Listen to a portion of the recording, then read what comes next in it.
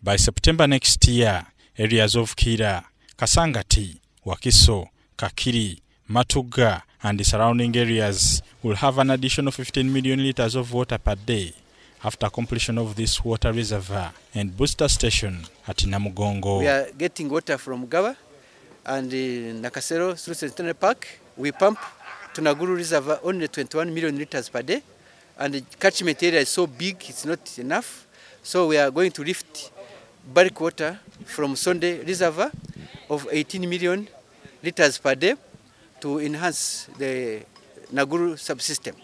The Director Engineering Services at National Water, Alex Gisagara, spoke to the media after a tour of the Parliamentary Committee on Natural Resources to review the progress of the 222 million euros works funded from a consortium of European development banks. The committee, chaired by Dr. Kefa Kiwanuka, earlier visited the construction site of a water reservoir at Sonde. Gayaza, Karaji side, Zirobwe.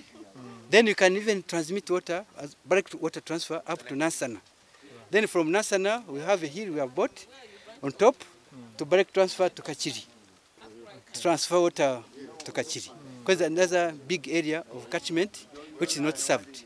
Kachiri is now on boreholes, which is a shame for this millennium.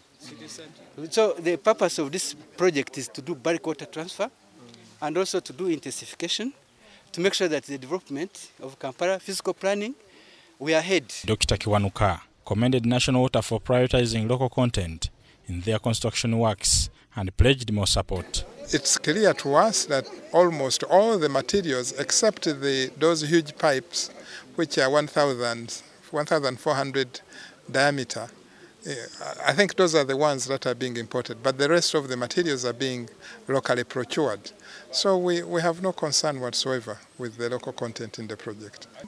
And I think as Parliament, we are going back to explore every possible means of how we can support National Water and Sewerage Corporation so that their work can be boosted, so that they can do better.